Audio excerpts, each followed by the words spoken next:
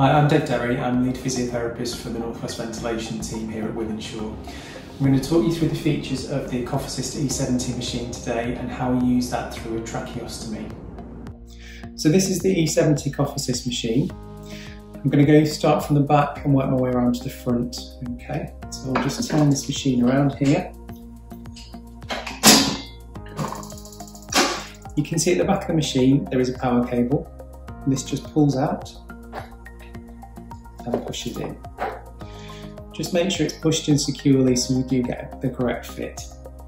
This section here, this is actually a filter, and what that does is it just protects the inner workings of the machine. Filter gets removed once a month, just check it, remove it, wash it in warm soapy water and leave it to dry. Once it's dry, just place it back into this point here. Just pushes in like so. The carry handle, which I'm lifting this up with now, and you can see on the side here, this is the port where you attach the tubing to. Okay, the tubing and the filter. At the front of the machine, the main button you need to be aware of is this on-off switch.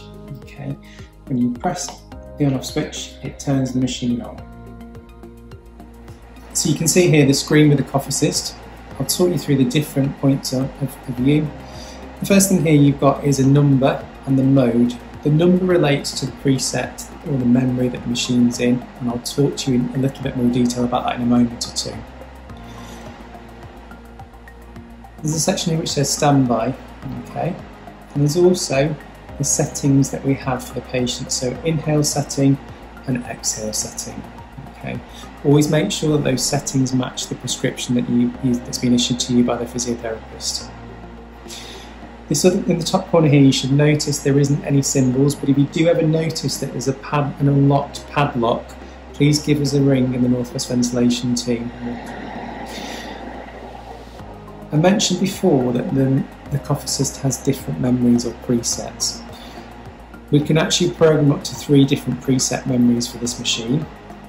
Your physiotherapist will identify when you should be using each preset and in which situation. When you want to change between the different preset memories, you just need to press Settings, and it will highlight in green Preset. To change to the next preset, whether that be 1, 2 or 3, press Modify, and use the Edit key to move up or down to your selected preset. So for example, if I want to move to preset 2, I'd use the Edit key to move up to number 2.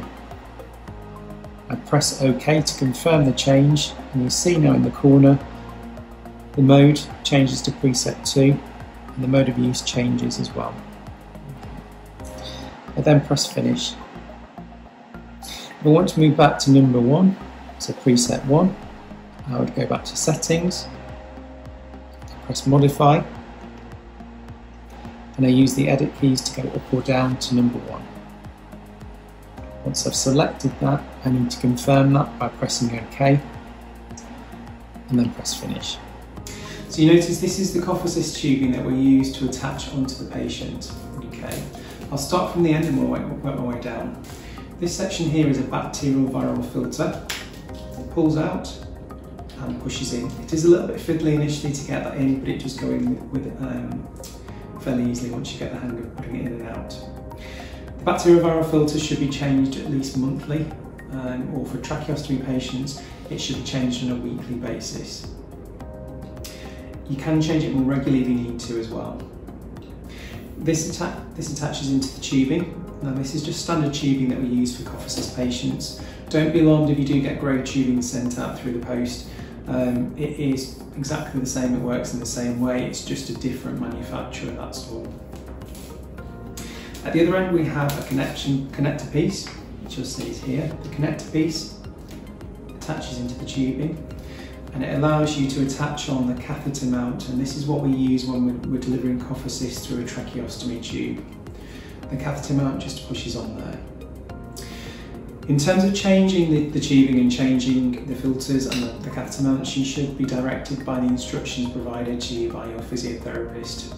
Typically we do recommend that these catheter mounts are changed on a daily basis, but again that may vary from person to person. If you get lots of secretions in the catheter mounts, we recommend it's changed at the end of your treatment session. So you're using the cough assist 2 or 3 times a day, and you've got secretions stuck in there, change it at the end of each of those sessions. To connect the tubing onto the cough assist, okay, always make sure that we have a bacterial filter in place, and this should then be attached onto the end of the cough assist machine here. So if we push and twist, it locks it in place and it just stops it from coming out as easily. So we're going to start the cough assist treatment now. So what I'm going to do is I'm going to switch the device on, like so. You see it comes onto that main screen again, it's still in standby mode. It's always important to check that you're in the right mode that you're delivering the treatment for. So at the moment I'm wanting to use preset 1 to deliver my treatment. So I check and it's in number 1. So I attach the catheter mount onto the tracheostomy tube like so. I'm now going to press the therapy button to start treatment.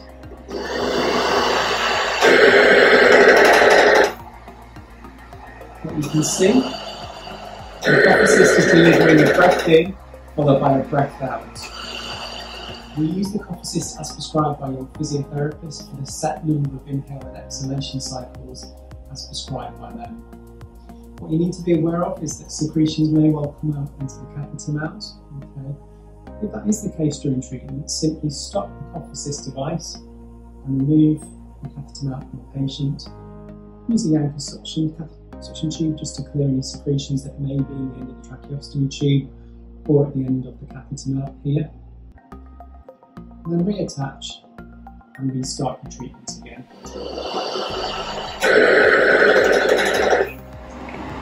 So at the end of each treatment cycle of cough assist, you may need to suction your patient through the tracheostomy tube, okay?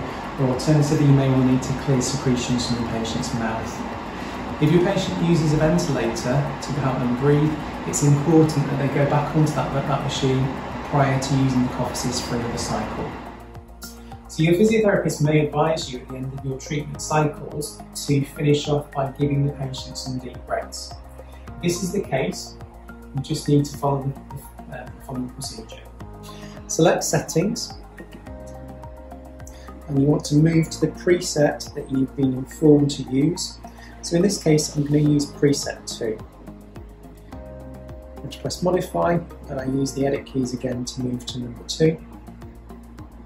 I press OK, and I press finish. I check that the mode has been moved to preset 2, which it has here. I'll check the inhale and exhale settings match that of the prescription. So I'm going to give you some deep breaths now just to finish off the treatment. And now press the therapy button. You'll see the machine is delivering a breath in. The exhale, there isn't any exhale pressure. At the end of treatment, I now press standby.